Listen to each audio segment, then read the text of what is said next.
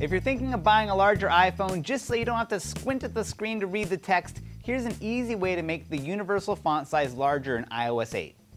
Tap Settings, Display and Brightness, and Text Size.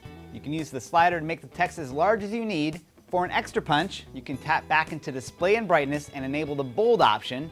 You'll need to reset your phone, but once you do, your text will stand out a little bit better.